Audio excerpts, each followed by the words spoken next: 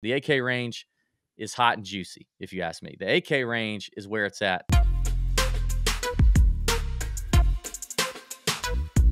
There's a lot of good names in here that, I mean, this was a hard range for me to even come up with a fade, to be honest with you.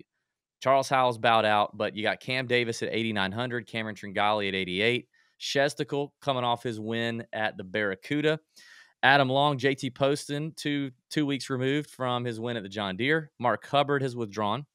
Brendan Steele at 8,300. Martin Laird, who'd finished, I think, runner-up or third at the Barracuda to Chez Reavie. And then He was Nick third Hardy. behind Alex Noren. Okay. Third. Yeah, that's right. So, to me, the 8K range has a ton of studs. I mean, the popular build is going to be balanced. Popular build is going to be balanced.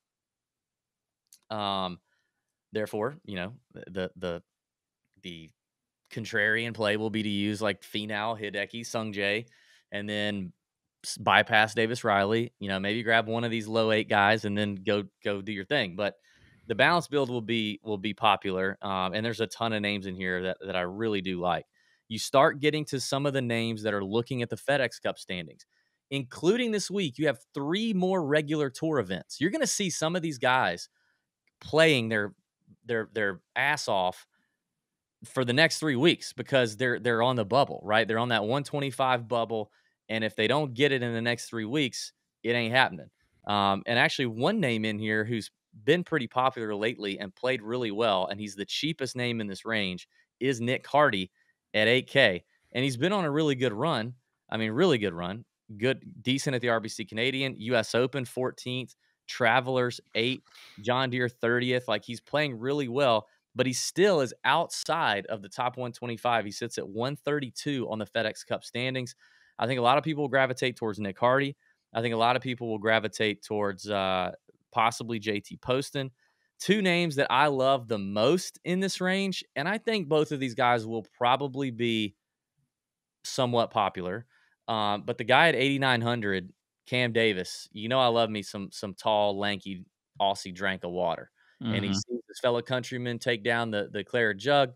He's a PGA Tour champion, you know, and playing well. Just finished 6th at the Barracuda Birdie Fest. Got him 34 Stableford points. I love Cam Davis.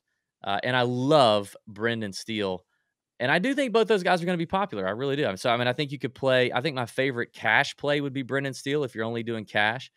But, I mean, you know, if I skip Davis Riley, I may play both Steele and Davis in a lineup. You know, be willing to eat plenty of chalk here in this range because I like that many guys here. My only fade is Shestickle. But and it's, you know, I don't love Chez Reavie to begin with. Like, I never get too jazzed up about playing Chez.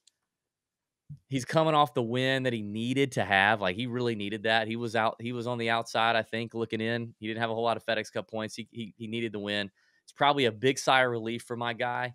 And, you know, maybe he approaches this week a little different. The ball striking has not been incredible. I mean, I hate to fade him coming off such a birdie fest at the Barracuda as well, but it's the one name in here that I just did not get too fired up about. That's the 8K range for me.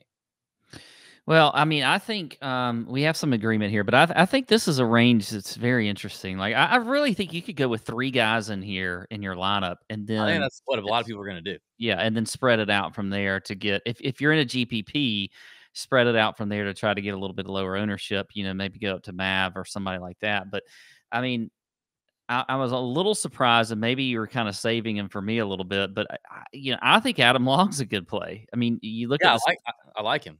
You look at the stats for him. I mean, he's top 25 in the field in ball striking, top 30 in approach.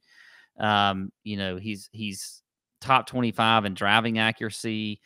So I think that Adam Long makes a lot of sense. You also look at just his recent form. I mean, it's there. I mean, he's 13th and 25th in his last 2 events. He's got a great course history here with a 25th last year, 2nd place in 2020.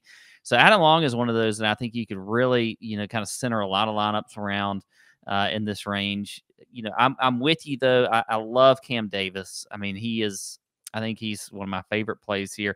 I like Tringali.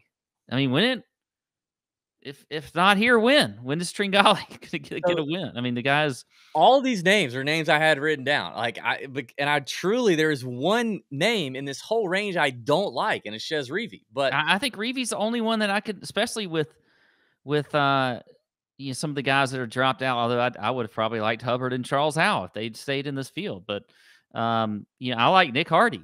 So I mean, there's really not. I think you could not really go wrong with a lot of these guys, which is one of the reasons I think you could go with 2 or 3 here and then try to find some different leverage somewhere else. But yeah, I mean, it's a good range. I like a lot of them. listen to this. So I pulled up the top 20 odds available on DraftKings, and guess who? So Sung J M, Hideki Matsuyama, and Tony Finau are obviously your top 3 in terms of top 20 odds. Guess who the 4th guy is? He's in this range. His name is Cameron Tringali. Tringali Yeah. at plus 100. The same odds as Adam Hadwin. The next guy, or I'm sorry, wait a minute, hold on. Let's see. Let me straighten this out. Okay, yeah, Tringali, same odds as Adam Hadwin and Mav McNeely. Then you get Davis Riley at plus 120, Adam Long at plus 130, alongside Cam Davis and Sahith Theegala. So, like, the top 20 numbers are the same for Theegala as they are for Davis, Long. They're worse than Tringali, or longer than Tringali. Brendan Steele's up here. I mean, it's interesting to see those top 20 odds relative to these prices here, but I really do love this range. It's a very juicy range. Very, very juicy. Yeah. Because after this, the 7 and 6K range gets real scary real quick. But before we move on, Pat, I did have a chance recently to hit a few PXG irons, which I'd actually never done before. Ooh. And I got to say, they're pretty sweet. We'd always heard that the PXG irons were pretty nice. We got a couple buddies on tour that play them. PXG makes world-class, high-performance golf equipment for golfers of every skill level. From their newest, most technologically advanced Gen 5 golf clubs to the more budget-friendly 0-11 line of sticks, PXG delivers unbelievable quality, distance, forgiveness, and feel. And they don't just sell off the shelf. Every club is customized to fit your individual swing. That's key. We preach that all the time. If you want to get golf clubs, get fitted. No matter what handicap you are, get fit. Buy online at pxg.com by calling 844-PLAY-PXG or by visiting a PXG store or fitting studio near you. PXG. Nobody makes golf clubs the way we do, period. Is that a pretty good Bob Parsons impression? I was hoping you were going to try that.